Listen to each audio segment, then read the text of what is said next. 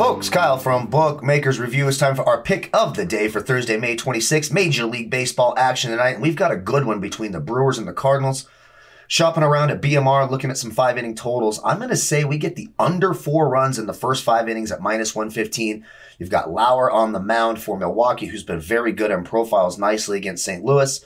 On the flip side of that, Wainwright seems like he never ages. He's on the mound tonight for St. Louis and profiles nicely against St. Louis. So I think both teams struggle early on against these starting pitchers. I'll take the under 4 runs at minus 115. Don't forget, if it's winning picks you want, we got you covered right here at Bookmakers Review. Have a great evening, and of course, good luck on all your wagers.